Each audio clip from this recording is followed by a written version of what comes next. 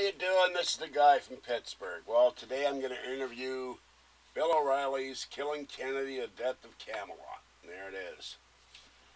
And I read this book, and it's very interesting. It gives you a timeline of the day Kennedy died, and there goes Fuzzy Cat. Everything from the times preceding JFK going to Dallas, a breakdown of what happened in his administration, breakdown of his love life, of Jackie Kennedy's love life, of Robert Kennedy and what was going on with him.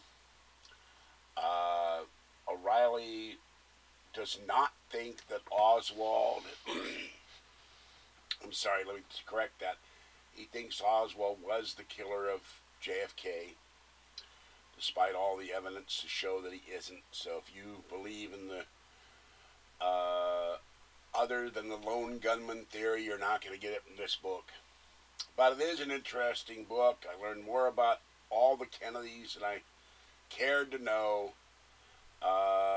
Events leading up to the Cuban Missile Crisis, involvement with the Mafia, Frank Sinatra, Judith Exner. The cast of characters is like a scorecard.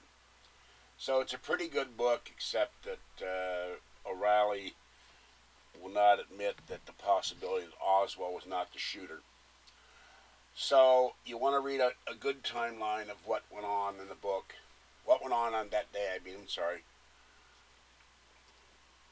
I am not awake yet. Last night a stupid raccoon was in my apartment, and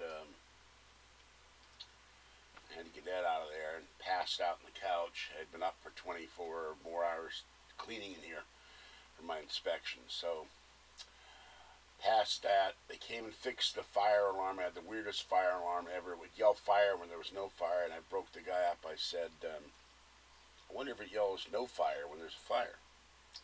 And he laughed, and I mentioned I'm doing the interview with George Norrie, and I missed it last weekend due to a lot of circumstances beyond my control.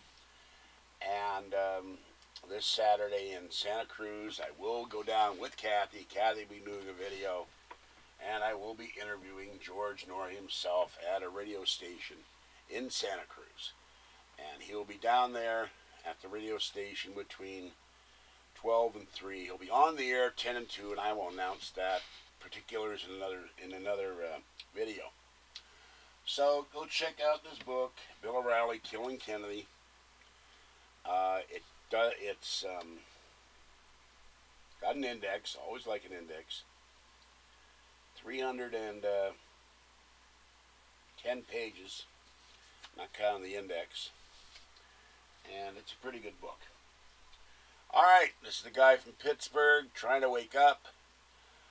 Free Art Bell, FreeArtBell'sBumperMusic, free Kathy, free the duck, free Area 51 drone, and free military justice. And who knows what drone is doing in the wilds of Bigfoot land up north. Okay, I'll catch you next time. Have a great Friday, have a great weekend, and I'll be back in a few minutes with another video. Bye-bye.